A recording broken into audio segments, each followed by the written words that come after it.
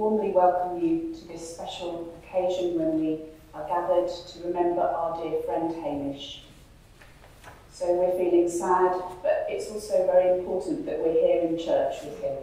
So I really thank you for coming, and thank you to Nick and Jane for all of the support, and really we've been very, very busy planning this. So thank you for your support, we've really felt it. Thank you.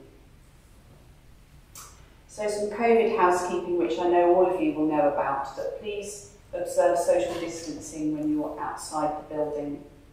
And we'll all be wearing masks through the funeral, except if you're speaking, where obviously you're very welcome to take it down whilst you're speaking. And we won't be singing, but we will be having the pleasure of listening to beautiful music. So thank you for our music team for stepping up. We'll be listening to Hamish sing the hymns. So we've come here today to remember before God Hamish Preston, to give thanks for his life, to commend him to God, our merciful Redeemer and Judge, and to comfort one another in our sadness. Let us pray. God, our refuge and our strength, close at hand in our distress, meet us in our sadness and lift our eyes to the peace and light of your constant care. Help us so to hear your word of grace that our fear will be dispelled by your love, our loneliness eased by your presence, and our hope renewed by your promises in Jesus Christ our Lord. Amen. Amen. We'll continue to stand while we listen to the first hymn, which is Lord of all hopefulness.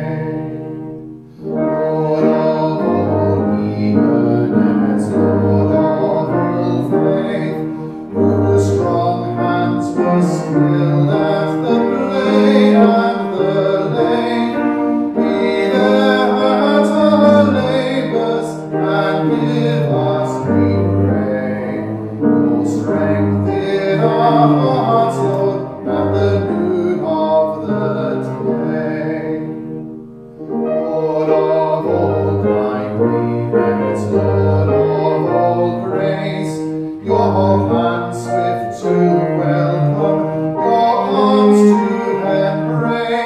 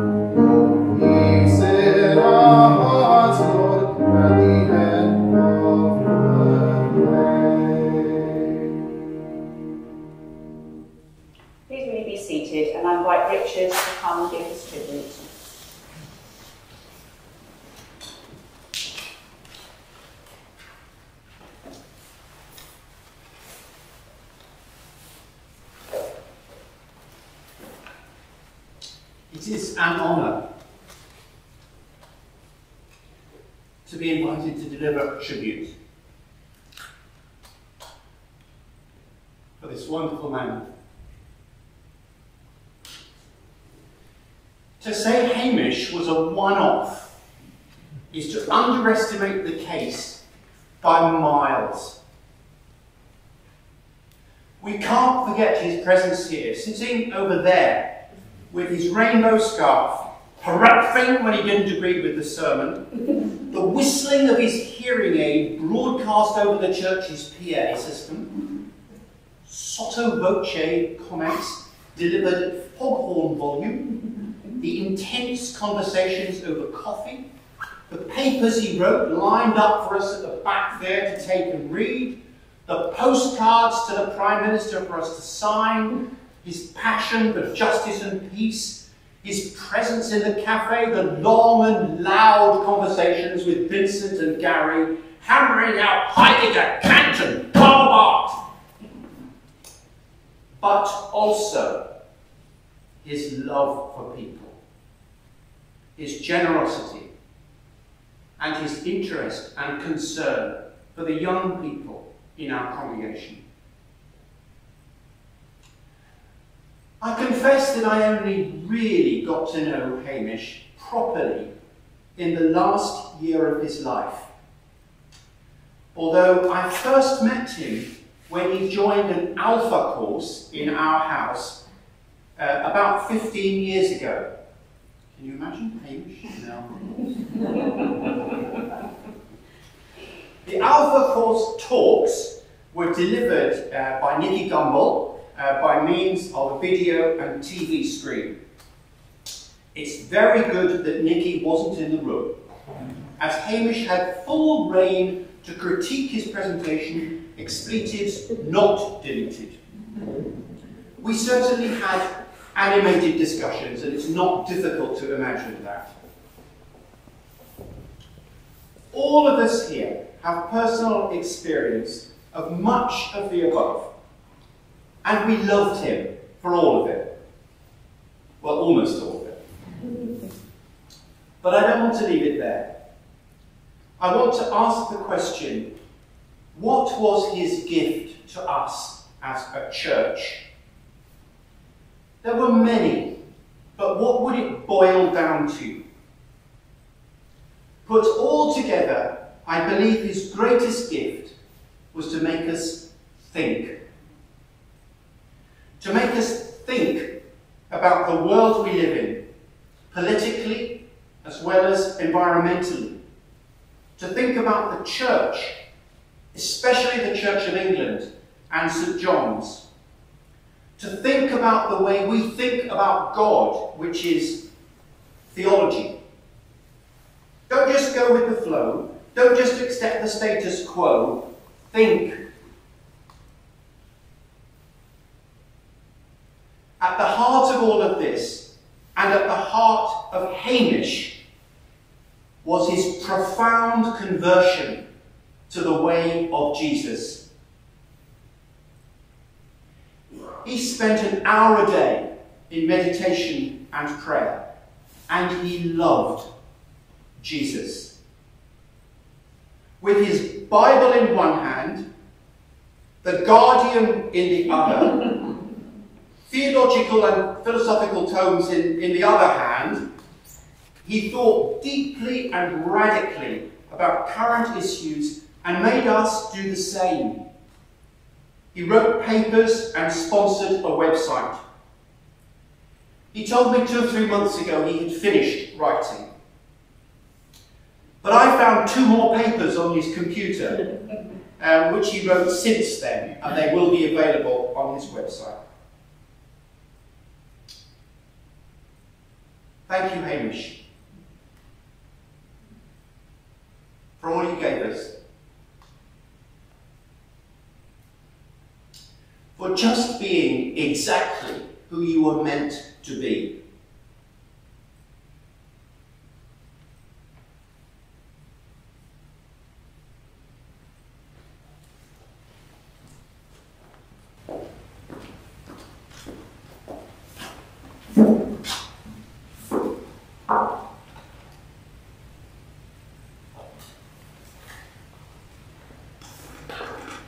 My husband and I have known Hamish since the 1980s. Nick met Hamish soon after he moved into Oaklands in 1981, and Hamish subsequently hosted many musical parties for the talented and musical children living in the road, which included Nick and his sister Sophie. I then met Hamish in 1989, a year after I met Nick, which felt like an introduction to the wider family and also a test, which thankfully I seemed to pass.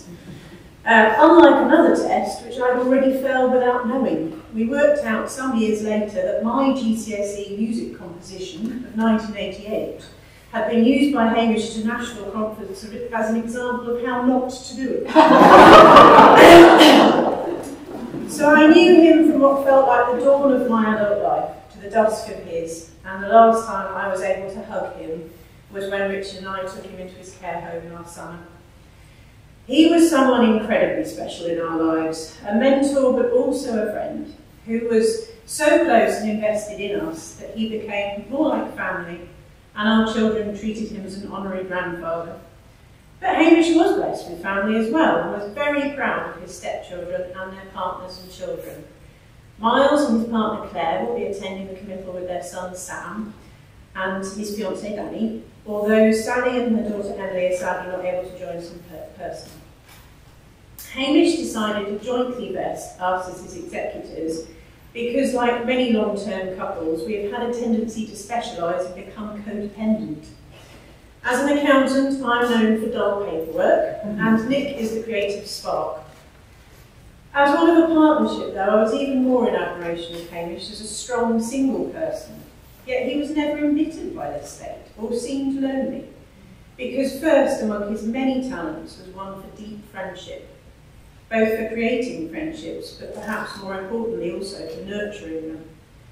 This has really come home to us in the past 2 weeks, as so many people have recalled to us their gratitude for his friendship and his skills as a friend, and how good he was at maintaining those friendships, how it had helped them in their lives, and how they'd been shaped as a person because of him. And my goodness, also how they had been challenged into thinking and debating, and let's be honest, at times outright arguing with him.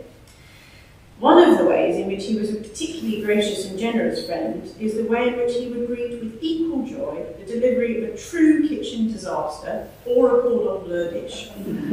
And indeed, that is possibly because he was also capable of delivering both himself. Despite having a mother and a brother who were restaurateurs, Hamish would often be so involved in the evening's debate that the niceties of the timings of his dish required would fly out of the window until he suddenly leapt out of his chair shouting things like, "More fish!" Undoubtedly, the oven would be blamed. He was convinced that anything with a plug on was conspiring against him. His rages at everyday things were such fun to watch. He would react to the smallest of problems, such as an email disappearing into drafts, with arms whirring around his ears, an energetic shoulder bounce, and sometimes a shout of, "Go!" Yet the real challenges in life, his knee replacements, heart surgeries and deafness, were met with stoicism and calm. It can't be helped, he would say. It simply can't be helped.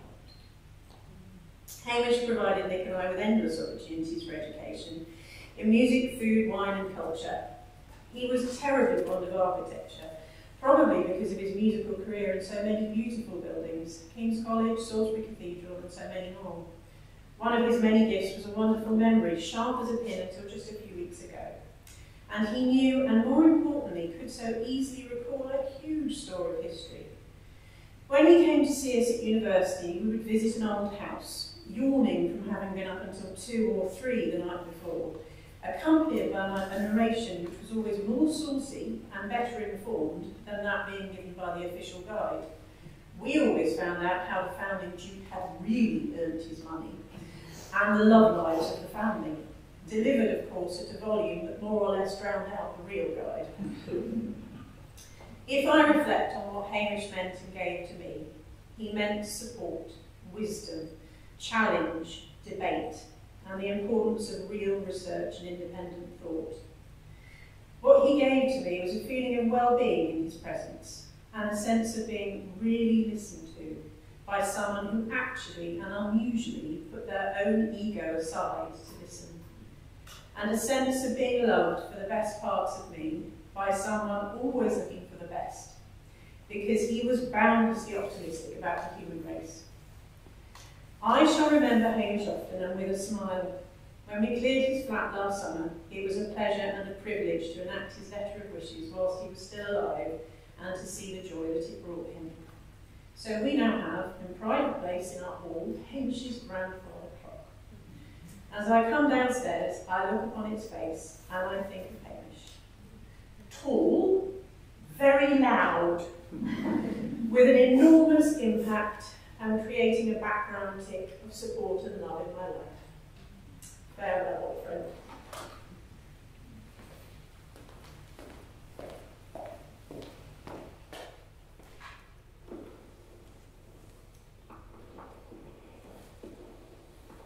Thank you, Richard and Jane. We're going to stand now and we're going to say together Psalm 42, so please stand. We'll say this antiphonally. I'll start with verse 1, and if you could join in with the even number verses. As the deer pants for streams of water, so my soul pants for you, my God. My soul thirsts for God, the living God. When can I go and meet with God? My tears have been my food day and night, while the people say to me all day long, where is your God? These things I remember as I pour out my soul. How I used to go with the multitude, leading the procession to the house of God, with shouts of joy and thanksgiving among the festive throng. Why are you downcast, O my soul? Why so disturbed within me? Put your hope in God, for I will yet praise him, my Saviour and my God. My soul is downcast within me, therefore I will remember you from the land of Jordan, the heights of the Hermon, from Mount Mizar. Deep calls to deep in the roar of your waterfalls. All your waves and breakers have swept over me. By day the Lord directs his love, at night his song is with me, a prayer to God while I life. I say to God my rock, why have you forgotten me? Why must I go about mourning, oppressed by the enemy? My bones suffer mortal agony, as my foes taunt me, saying to me all day long, where is your God? Why are you downcast, O my soul? Why so disturbed within me? Put your hope in God, for I will yet praise him, my Saviour and my God. Glory be to the Father, and to the Son, and to the Holy Spirit, as it was in the beginning, is now, and shall be forever. Amen. We continue to stand as we listen to the hymn, Dear Lord and Father of Mankind.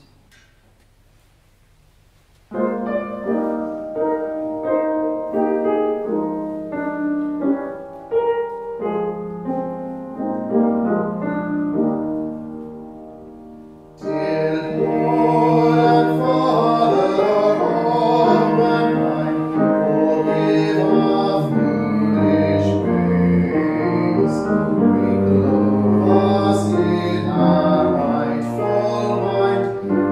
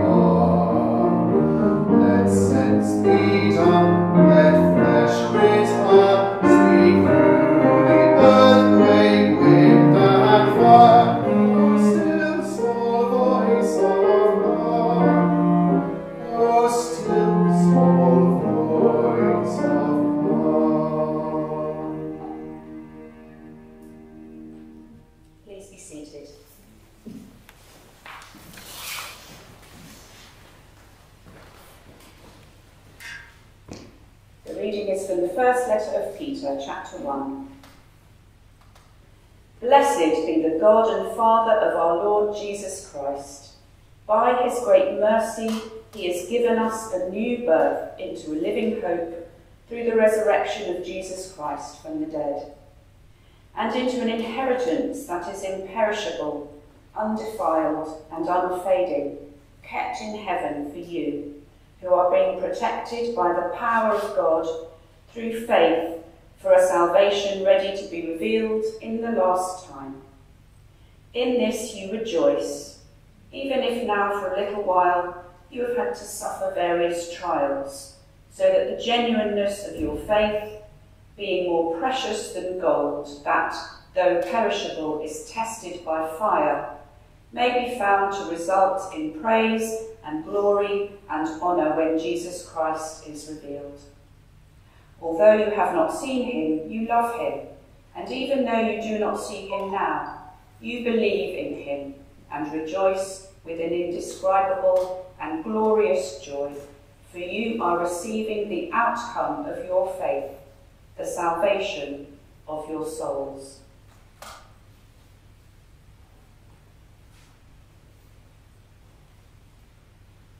It was a feature of Hamish's love of theology that, ironically, during our several lengthy conversations over the last 15 months, we never got round to discussing the exact details of what he wanted at his funeral. In fact, we never even spoke once about it, because we were too busy talking about what was exercising his brain at that present moment. And that seems fitting, but it's also, to me, quite amusing. So we were very, very glad that he had chosen a piece of classical music which will be played at the crematorium, which is based wholly on the first letter of Peter, chapter 1, and therefore it seemed very obvious that that should be our text. And it's also fitting, I think, that we came to that text via music. Hamish's first stirrings of faith began, as many of you will know, when he sang the Psalms and other sacred music as a young chorister, and thus became firmly rooted in our beautiful Anglican choral tradition.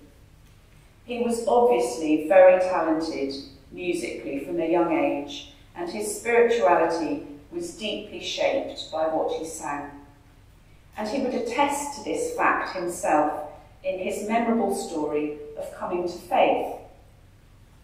This story he would tell quite frequently, and it seems to me a great template for all of us to think about when we think about our own story and how we can share it. I expect some of you have heard. So he first imbibed the gospel, as it were, through sacred music. But then his faith somewhat atrophied as other parts of his life took over. It wasn't really until his retirement that someone challenged him to take his many questions about faith seriously and join a church. This eventually led him to St. John and St. Stephen's, where he found his Christian family. What was so inspiring about Hamish's faith story was that it clearly illustrated that as he grew, his faith grew with him, and it became a very robust faith. It became a faith fitting for a person in later life. It was realistic, grounded, and earthed into the many issues that face the world, such as climate breakdown and justice in political life. In his faith story, he was able to articulate the development from experiencing the beauty of sacred music to experiencing the beauty of Christ in prayer, something that was his joy to do each day. Alongside his intellectual engagement with God, Hamish developed kindness and openness to new ideas, both traits that made him a delight in church and cafe.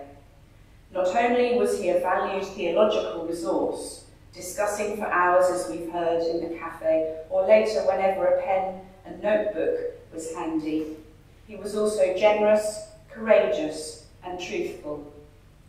Even when expressing frustration and even contempt for the machinations of the Church of England, he did so for all the right reasons, because he, more than anyone, knew that full-blooded faith in Christ was a matter of heart and soul, and not merely religious observance or the latest management speak.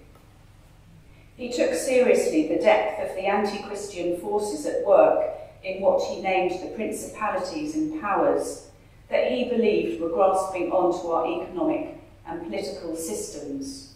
This is how he stood apart from somebody who is championing social justice without that insight into the spiritual realm. His theology of engaging the powers stemmed partly from his experience of the Reading Jubilee debt campaign, where he noticed and was very exercised by the fact that local Christians were keen to give to the poor, but not so keen on asking why they were poor, or at least not in church. The passage from 1 Peter reminds us that our faith is a living faith because it's founded on the resurrection of Jesus Christ from the dead. This puts death into a completely different light. As Richard said when he spoke last Sunday, or Sunday before, about being with Hamish as Hamish was dying, and how that had helped him to rethink death and get it into a different perspective. Because ours is a living hope, we can be confident that when we commend Hamish to God at the end of this service and commit his body to be cremated at the next, Hamish himself will be safe with Christ. He will be waiting expectantly for the resurrection of his own body, along with those who look to Christ as Saviour. So in Christ we have fellowship with Hamish, even though we don't see him any longer. But his death is nonetheless a great loss, and those of us who are still grieving will need to be gentle on ourselves. Grief can take us many ways, and it's best to let it play out as it will, however long that takes. I hope as we go forward into this new year, we will be able as a church family to continue Hamish's legacy by engaging with the papers and discussing amongst ourselves and perhaps in the wider Christian community what it was that Hamish was so fuelled by theologically. It won't be easy because the more one engages with the way the world is, even the way the church is, the more one sees what is wrong. The resurrection of Jesus Christ from the dead was, if you like, the ultimate engagement with the powers of evil that would silence goodness, fairness, truth, and innocence. Christ faced the ultimate human challenge by being obedient to death, even the death of the cross, and defeated it by rising to incorruptible life. This was the nature of Hamish's hope, and this is our hope as we gather to say goodbye to one from our family who was so very well loved. In the name of the Father, and of the Son, and of the Holy Spirit. Amen.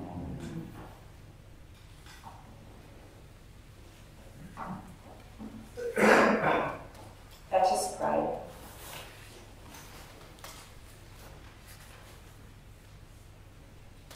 The prayer of thanksgiving. Blessed be the God and Father of our Lord Jesus Christ, who has blessed us all with the gift of this earthly life, and who gave to Hamish his span of years and gifts of character. God our Father, we thank you now for all his life, for every memory of love and joy, for every good deed done by him and every sorrow shared with us. We thank you for his life, and we thank you for the rest in Christ he now enjoys. We thank you for giving him to us and for all that he meant. And we thank you for the glory we shall share together through Jesus Christ our Lord. Amen. A prayer for those who mourn. Father, the death of those we love brings an emptiness into our lives. Be with Jane and the whole family. Be with Nick, and we particularly think of Hamish's stepchildren and their families, and bless all of us who mourn. Give us confidence that Hamish is safe and his life complete with you. Bring us together at the last to the wholeness and fullness of your presence in heaven, where your saints and angels enjoy you forever and ever. Amen. Amen. A prayer of penitence and for readiness to live in the light of eternity ourselves.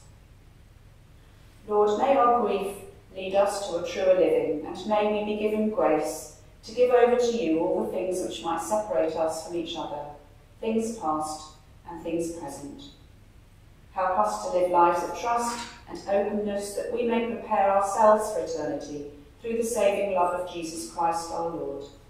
Amen. We say together the Lord's Prayer. Our Father in heaven, hallowed be your name. Your kingdom come, your will be done, on earth as in heaven. Give us today our daily bread. Forgive us our sins, as we forgive those who sin against us. Lead us not into temptation, but deliver us from evil. For the kingdom, the power, and the glory are yours, now and forever. Amen. We stand and listen to the hymn Love Divine, or Love's Excelling.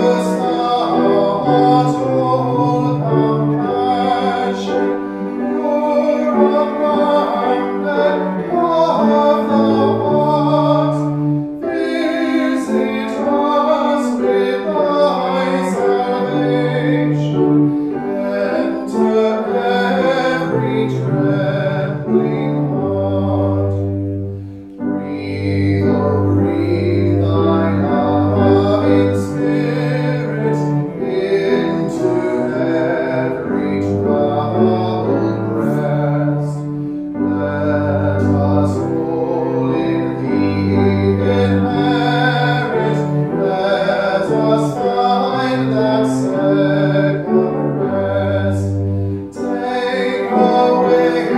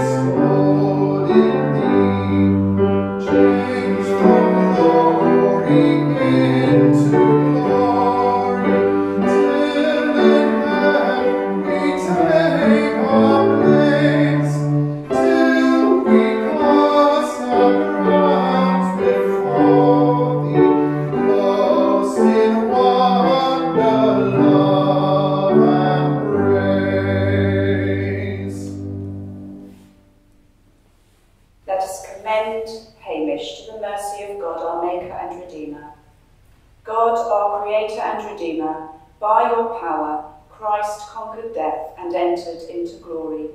Confident of his victory and claiming his promises, we entrust our friend and brother to your mercy. In the name of Jesus, our Lord, who died and is alive with you, now and forever. Amen. Amen.